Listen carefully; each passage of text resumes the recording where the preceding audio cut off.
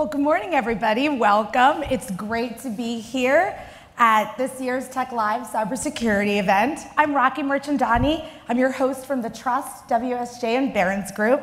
And joining me today is Jay Chaudhry, the CEO and founder of Zscaler. Welcome, Jay. Thank you, Raakhee. We've got a lot to discuss, right, on securing the enterprise with Zero Trust and AI, so I'm going to get right into it. Sounds good. Jay, cyber criminals, right, we know that they're typically able to sort of exploit new technologies often faster than cybersecurity professionals are able to secure them. Do you think that's the same that's going on right now with AI? Short answer, yes, but let me give you a little context. About 18 months ago, I was asked to present to the board of directors of a very large bank in Asia Pac. The first question I got from the board member was, Jay, you're sitting in Silicon Valley, running one of the largest cloud security companies, and you work with Fortune 500 companies who have all the money, expertise, and access to the latest technology. And I still see lots of them getting breached. If that's what's happening in America, what hope do I have? I had to think for 30 seconds because I hadn't expected the question. The short answer was, large enterprises have lots of inertia. Hackers have no inertia. Okay? Wow. Think of it. Today, almost 50% of the security spend goes on firewalls and VPNs, so 30-year-old technology. You get breached, you have 200 firewalls, you buy 400 firewalls more. Because you do what you know. When technologies are changing, hackers are embracing the new stuff. We must change in a step function. Now, AI, yes, we have access to AI, hackers have access to AI. AI is making it easier to really discover attack surface and all this stuff. But if enterprise can move faster, we have an edge over them. So it's up to the IT leaders, security leaders to drive it. Inertia is a powerful thing. When disruptive technologies come, generally there's a lot of discomfort. The lower you go down the organization, the bigger the discomfort. Unless leaders drive it, you're going to be falling behind. So if you take an action, take the lead, there's no reason why hackers should have an advantage in AI. So Jay, talk to me about how AI advancements and a Zero Trust cybersecurity strategy work together. Yes, good question. I had a meeting with a group of CFOs, and they said, Jay, we're spending all this money on cyber, and still companies getting hacked. Why isn't our money making the difference? And explain to me, they said, in non-geeky terms. That's a hard thing to do for CFOs, right? So I came up with this analogy. I said 4 steps to rob a bank. Step 1, you find all the bank branches. There are 300 of them. 2, you find the one you can break in without getting caught. Perhaps the one that's in a secluded area, or perhaps it doesn't have surveillance camera working. You get in. 3, you move laterally, you find a cash safe. 4, as soon as you found it, you want to run out. Perhaps a getaway car is waiting for you. 4 steps. Breaches happen the same way. 1, they find your attack surface. What's your attack surface in the cyber world? Every public IP out there, whether it's a firewall or VPN or it's any application portal, is your attack surface. 2, they want to compromise you. They find a vulnerable application, or they find a weak user, or social engineering works all the time. They compromise something.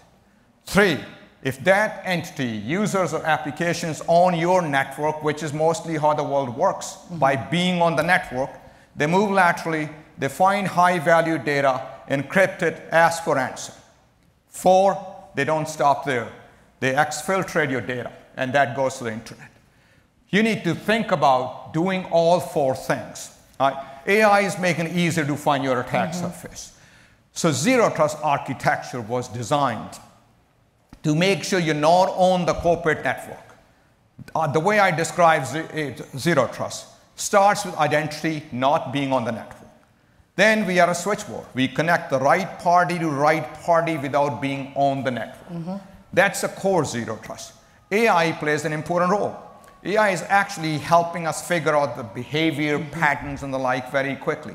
More and more, we need to understand the intent. Identity will always be stolen, whether you have a single factor, dual factor, triple factor. You need it, but you need to complement it with many of the risk signals you're getting from various things, including some of these AI systems, to really put it together. But the biggest thing you need to do is imagine if your corporation has no public IP that's facing the internet. Right. Think of it, no public IP. They can't discover you, they can't attack you. But that's a little bit different thinking. I think it's a matter of time, in 3-4 years, all CIOs, CISOs will say, yeah, I got rid of almost all public IPs.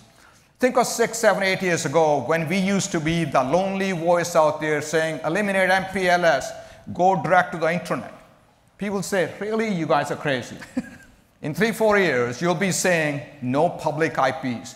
Imagine every branch office you have out there doesn't have a firewall. There's a big misconception. They think that anything that connects to the internet must have a firewall. The firewall says, I'm here, come and attack me. I'm here, come and connect with me. Imagine if the router sitting in the branch office has no listening port to the internet. It can't be discovered, it can't be attacked. Those are the kind of things you need to think about. You need to challenge your teams because the teams are doing the same thing. Nothing has changed in network security for the last 30 years. It's the same firewall sitting there. Well, it may be doing some app inspection, but it's the same thing. The networking is the same. You get on the network, you move laterally. The bigger change to fix cyber is fixing your network. Fixing your network means eliminating your network. In COVID, you found that you could work very well from home without a corporate network on which you're spending 10, 20, 30, $40 million a year. Internet can be your corporate network. Challenge your networking team. Of course, they won't be comfortable. They're going to tell you, well, how could you hold me accountable when I don't control the network? But you've seen that in the data center world, you used to control everything. Now you got comfortable with the cloud service.